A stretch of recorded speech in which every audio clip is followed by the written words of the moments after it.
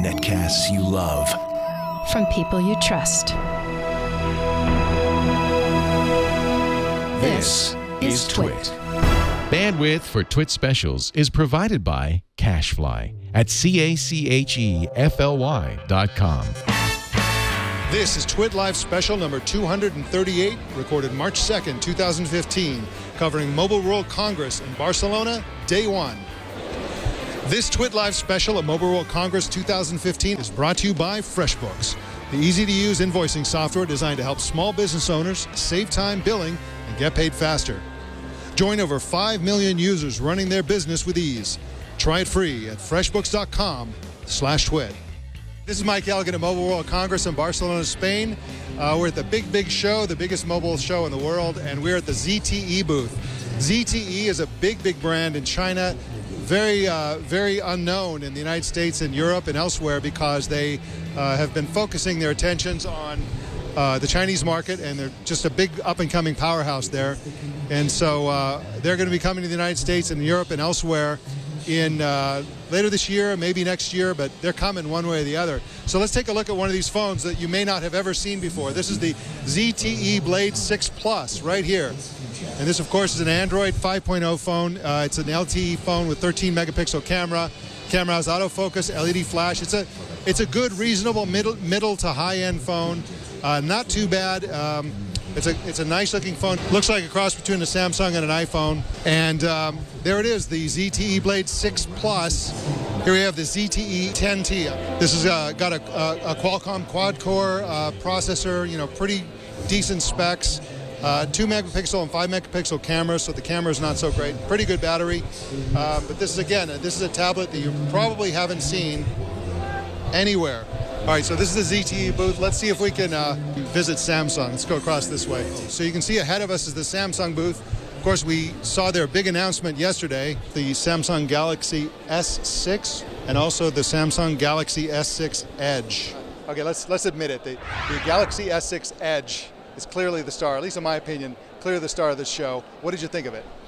I think it's a direction that Samsung needed to take. I think that they had been criticized pretty heavily with the S5 for kind of keeping the same design language that they had with the S4. It was plasticky. There wasn't a whole lot new to it. I think that they obviously introduced with the Note Edge last fall this concept of sort of the overflow screen or the side screen for different apps. Now they're bringing that, on both sides of the Note Edge. So, it's something new for Samsung. It's a direction that they needed to go. I think the metal bodies and the overall design language should help set them apart. But the Note Edge, or the S6 Edge rather, definitely is the standout for sure. They got a little bit of applause for some of the things that you can put on the edge of the phone. I'm sure there'll be lots and lots of things you can do with that. But for example, you can put your favorite people on the edge. You can get caller ID notifications and stuff like that on the edge of the phone without touching it. They also had another feature, which is you put your finger on the heart rate sensor to send an auto reply. So if somebody sends you a message, you can already have queued up the idea that, oh, I'm in a meeting, can't talk right now. And just by touching the heart rate sensor, off it goes, and you don't even have to turn the phone on, really. Does that strike you as a kind of a gimmick, or is that something that people are really going to use in any significant way? I think that some people will find it very useful. I think that some of the practical technology things that they talked about are actually going to be really useful for everybody. The ability to get 4 hours of charging or 4 hours of battery life with only 10 minutes of charging, that's pretty impressive. Not many phones today can offer something like that. They did, go away from having a removable battery, but they're basically saying our battery life is going to be so impressive that you're not going to need to have a removable battery because you're not going to need a second battery. So those are kind of the practical things that I think are great. And then some of the things that they talked about with the camera, of having all of the controls right there, the optical image stabilization, the camera technologies that they talked about are also going to be impressive. A lot of people care about their phone's camera and their phone's battery, and I think that Samsung with these two phones definitely made improvements on both of those fronts. It seemed to me that the fact that they had wireless charging built in that supported both WPC and PMA was pretty impressive. Are there other phones that do that? As far as I know, no. There are a lot of phones that support the WPC, which is the Qi charging standard. There are some phones that support PMA. I don't believe, I could be wrong, but I don't believe that at this time there is a phone on the market that supports both. So Samsung is basically trying to cover all their bases from a wireless charging standpoint, because at this point it's not 100% clear how it's going to shake out in terms of the different standards. So they're basically saying, we don't care, we support both. And they've been a member of all of the wireless charging organizations for a while now, so it makes sense that they would do that. Now, I think that the iPhone 6 and iPhone 6 Plus cameras are really amazing cameras. They took a direct, the only other company they mentioned in this was Apple, and well, they didn't mention Apple, but they mentioned the iPhone, specifically around the camera, and had a demo that demonstrated that that low light level photography and video is superior on the Galaxy S6 and Galaxy S6 Edge. If that's in fact true, don't you think that will be pretty much of a game changer in terms of who has the better camera, which of course is a huge thing? It definitely could be. I think it's going to have to be borne out in what people's actual experiences are like with the different devices. But from the demos that they showed, it seems like the new Samsung phones have superior low light photography, like you said. And that's a big deal for a lot of people. If you're out at night, if you're in a dark club or wherever, you want to have really good photography. That is sometimes what can tip the balance in terms of somebody buying one phone over another. So this is some interesting news. Two watches, one called the LG Urbane, which runs Android Wear, and another watch called the LG Urbane Smartwatch LTE, which runs, we're hearing that runs WebOS, but it definitely does not run Android Wear. This has a 1.3-inch OLED display, polished silver or gold steel casing, stitched leather strap, 1.2 gigahertz Snapdragon, 400 megs of RAM, 4 gigs of internal storage, heart rate and pulse monitor. And this is kind of the talk of the show because there was a rumor that they were coming out with an Android Wear, and everybody thought it would be similar to the LG G Watch, the LG G Watch R for round, and assuming it was Android Wear, but in fact they came out with another one that is not Android Wear. So there it is, the LG Urbane watch. This is the Android Wear version. Can you tell us about the M9? Yeah, sure. So the M9 has a beautiful design. We've designed it so it's almost like a beautiful piece of jewellery. So you wear it every day and you wear it with pride. We have the gunmetal grey at the minute with the brushed hairline effect and then smoothed off around the edges. So one of the main things that we have added as well is HTC Sense 7. What this has done here is bought a beautiful little box. What this does is track where you are and then change your apps accordingly. So we have home, we have out, and we have work. Those apps will give you suggestions down here as to what you use the most and pop them into your screen.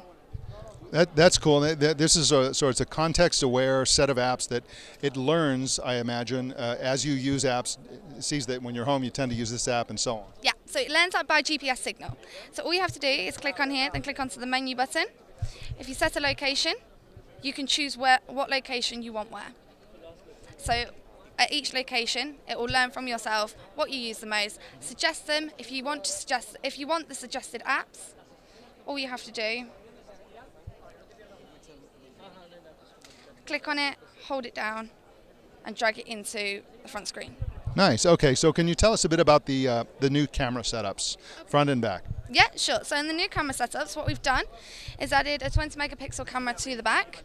The reason we've done that is because we were listening to consumers and they wanted megapixels, so we did exactly that. But a lot of them did like our ultra pixel camera, which we have just relocated to the front.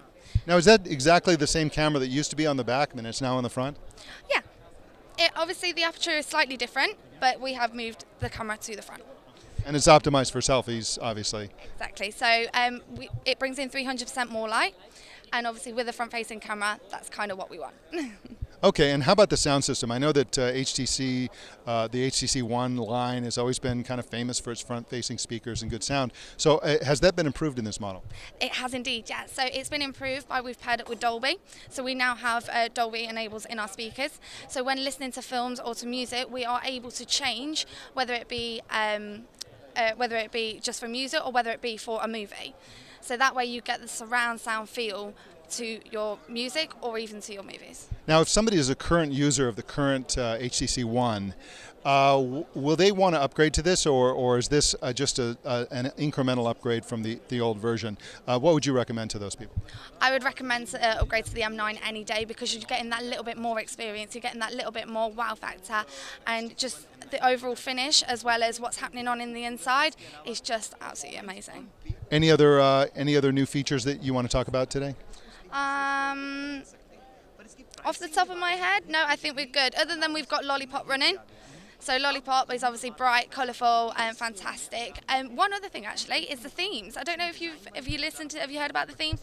Yes, but why don't you tell us about those? Awesome. Right. So Themes is now an app. What it does is it actually gives you like a store as such, but they are all free. So you can choose any of these themes, and what it does is changes everything within the phone. Okay, so it changes your front screen as well as your ringtones as well as your widgets. You can go into those and edit them yourself, or as we've got this backdrop here, you can take pictures and you can do live themes of your own. Okay, so if I show you. So this shows you exactly what it will look like. Okay, and you can download that and pop it straight onto your front screen. We're talking to Marquez as one of the premier reviewers of smartphones about the new M9. So overall, what did you think of this phone? It was impressive. I knew a lot of what to expect. Obviously, we've seen really impressive stuff from the One M7 and M8. So the biggest change is the camera. So I'm really excited to get my hands on it, see what the photos look like, see what the videos look like. But the design, the speakers, everything is also really impressive already. So the weird thing about the camera was they put the ultra pixel on the front-facing camera and they put a 20 megapixel camera on the back.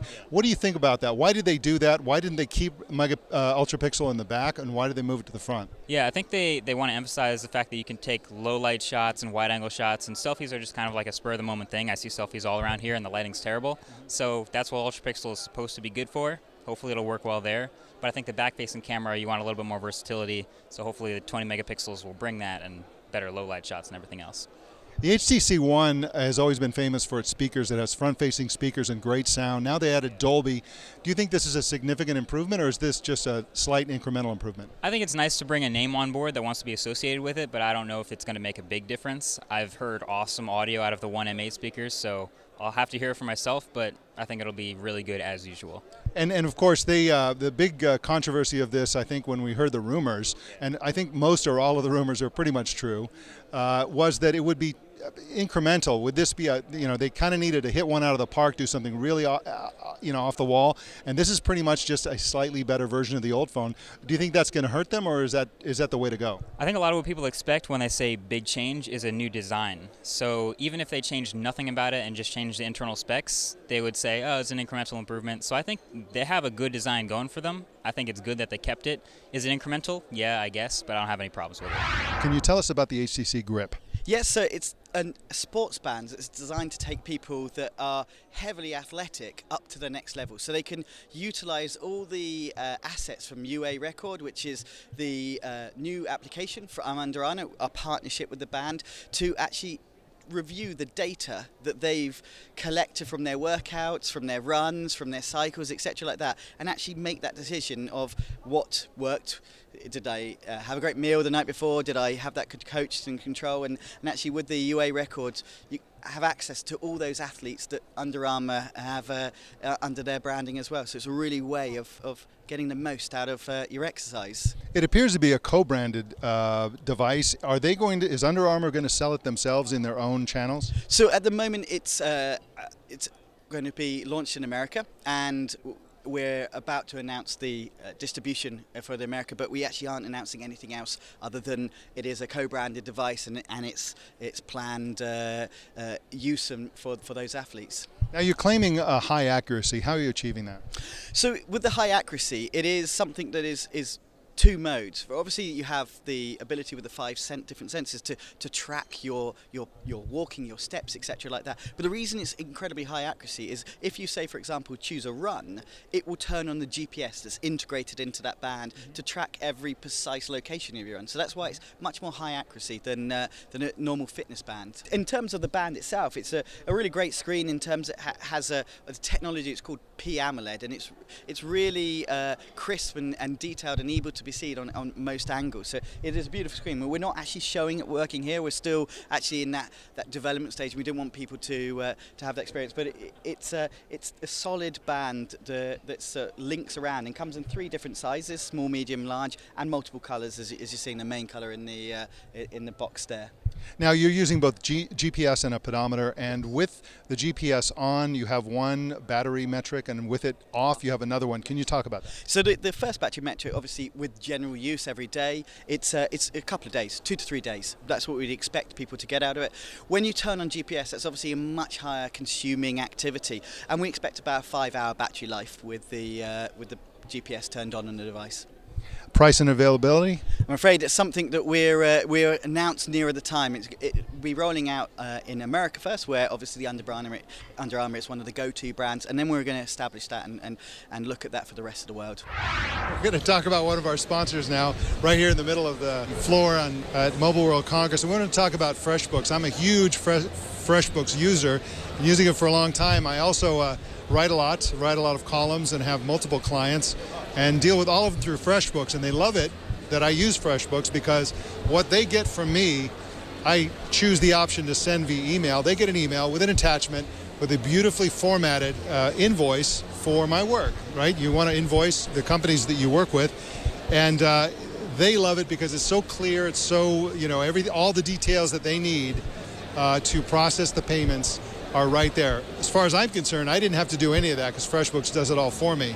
I simply put in what it is that I wrote, what the amount was, it adds it up for me, and I click a button. I basically choose the company from a drop-down menu that I've set up in advance. I choose the amount that I'm charging them for my work, and off it goes. And it's super easy for me, and I have a detailed record of every single invoice I've ever done. It automatically chooses the invoice number. It knows my address. It knows their address. Takes care of all of the annoying parts of invoicing. I can do an invoice in literally like 15 or 20 seconds. And so that's why I love it. And of course, they love it as well. Try FreshBooks free with no obligation. To start your 30-day free trial, go to freshbooks.com/twit. Don't forget the /twit part. And you'll enter the This Week in Tech in the How Did You Hear About Us section. Just go in there and enter that, because we want to tell them how you heard about FreshBooks. You heard it from me here from Spain. We're talking to Bill Connor, the CEO and president of Silent Circle today. Thank you so much for taking the time today. Great to be here, Mike. Thanks for having me. Now, you announced the Blackphone 2, the second version of your Blackphone hardware, smartphone device, and it looks to me like a nice, reasonable, what you might expect upgrade, an improvement over the other one. You said it's the same price, $629. That's unlocked, right? That's right. 5.5-inch screen. And you're holding it there. Right here. You can see Gorilla Glass, really nice form factor, not too big, not too small. Allows you to now take advances in that OS to get meetings and spaces and create a private space and a public space, so kind of virtual phones within a phone. Now, I was really stunned when you announced your other product, which is the Blackphone Plus. This is a 7-inch tablet, but this is actually a phone, isn't it? That's right. It's kind of interesting because other people that call Plus is just a larger format phone. What we looked at, and as I looked at it, I said, and that's why we're testing it now in the market, is it's a collision of the tablet world and the smartphone. And in my world, it's the smartphone, but it's a tablet. So it's a collision of that. So it's going to have all the computing power of tablets, but in the form factor of a 7-inch screen, Gorilla Glass, so I can do stuff like take on the teleconferencing industry, $20 billion industry, and do drag and drop with secure phones. So no more pins, no more who's on, who's not on, all the kinds of things that executives like me and you that travel a lot want to live off of. So you guys are, you have the hardware, you have the operating system, you have the software, and you have the services. So let's talk a little bit more about the software part of it. Can you tell us about Spaces? Yeah, Silent Spaces is really, I think of it as virtualization of your phone in a secure way. BYOD was the ushering in of people bringing the private space to work. And the enterprise then going, well, we'll let you do that, it's reducing our capital, but the only way they could manage that was through MDM, which is fine, we're going to work with them, but you really need a fine-grained access control. And what Sony showed us is all of a sudden when those BYOD devices are there, my personal information is exposed just like the Enterprise's was. So Spacious is the kind of next generation secure virtual world that you can create multiple private images of your phone environment in software on a phone. Okay, how about the Silent Suite? Tell us about that. Yeah, Silent Suite is really trying to get at how we package capabilities from secure phone to secure text to secure contacts. And as we said, our Silent Store is going to be privacy-led applications for the enterprise or the BYD consumer, if you will. That's going to be privacy first, going where no one's been, that then you can load into your virtual spaces, be it your workspace or your private space. Now, you also, you and some of your colleagues talked a bit about what's happening with the company.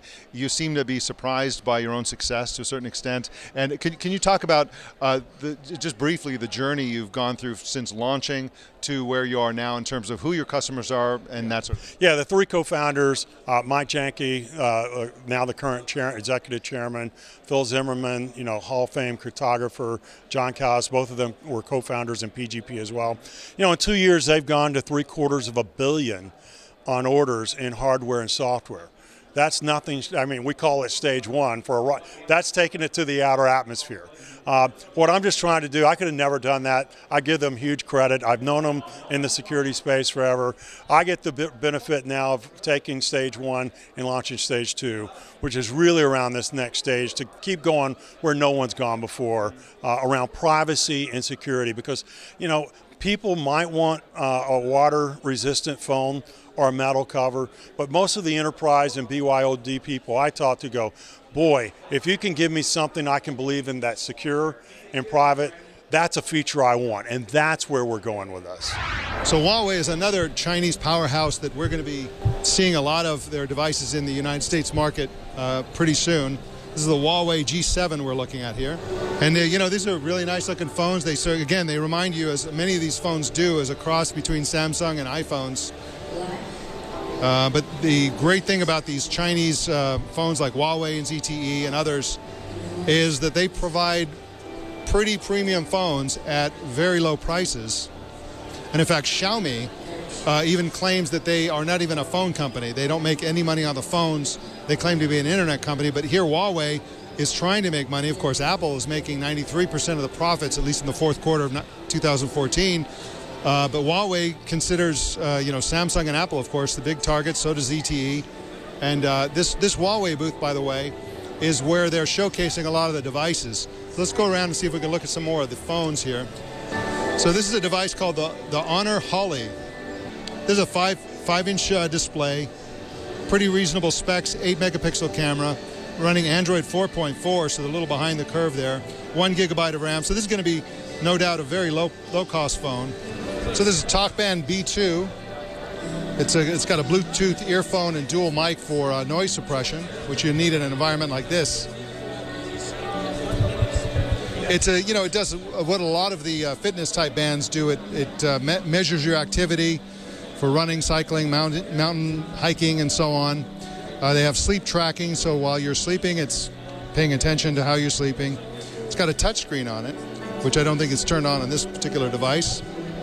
6 hours of talk time, 12 days of standby time, and it's water and dust resistant. And you can use it with both an Android and an iOS device. Pretty standard. We're seeing the kind of genericization and commoditization of these kinds of fitness bands. Everybody's got them, and hopefully the prices will come down as a result, but there are really not a lot that's distinguishing these devices. The real distinguishing features are going to be from the higher end watch type things rather than fitness band type devices. What is Acer showing here today in terms of Android phones? Android phone. Acer is launching 3 Android phones today. And these are all being announced today? Yeah. And what are the differences between these 3 devices? They are basic, medium, and premium class. And so let's talk about the premium one. What are some of the benefits of this phone? Well, it has so many benefits. Starting, it's a 4G phone below 200 euros. That's pretty much the selling point of it. And it works with a quad-core, 1.5 gigs of quad-core at 64 bits. Okay, and let's talk about the Liquid Z220 is the least expensive of the three. Can you talk about that one? Okay, it's 79 euros. It works with 8 gigs of ROM, 1 gig of RAM. It has a 4-inch device, 5 megapixels back camera with autofocus, a 2 megapixels front camera, which are pretty good for this range of price. It works on Lollipop. It's the only one that actually works on Lollipop. The rest of them are in KitKat. And well, it has the quick mode, for example, that it's for. This phone is really useful for people who are starting to use smartphones, like your granny or children, or for a first smartphone. Somebody's transitioning from a feature phone to a smartphone. This could be a good first smartphone. And for example, for kids, if you have kids, you have the quick mode, which can be basic, standard, or easy, and you can decide exactly which content you want on it, and you can lock the kid in it and can exit without a password. This is called Liquid Lip Plus. It's the next version of the previously existing Liquid Lip, and it's, well, mainly for fitness. It has a 1-inch device, and it sets the time. It has a step counter. It doesn't have a GPS, but it has an accelerometer. It uses the GPS on the phone, and it is waterproof. IPX7, that in category 7, that it means that it can be 1 meter underwater for 30 minutes, more or less. It tracks the sleep cycles as well. It counts how many hours you have slept, and it warns you and it vibrates on notifications. You can receive calls, SMS, and it will show you actually the text. And what about price and availability? It's releasing on April, and it's 79 euros. Okay. Thank you so much. Well, and yeah, it is OS agnostic. It doesn't have to be connected to an Acer device or an Android device. It can be connected to iOS or Windows Phone.